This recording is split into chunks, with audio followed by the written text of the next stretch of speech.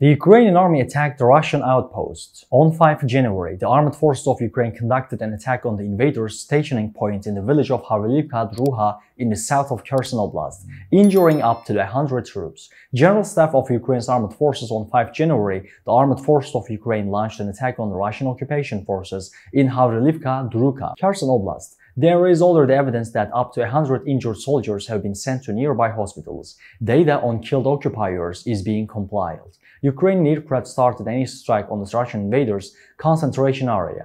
The attack's aftermath is being investigated. Units of the Ukrainian Defense Forces, rocket forces, and artillery began strikes against 2 Russian concentrations of people and military equipment. To reach all actual news fast and reliable worldwide, please don't forget to follow and like us.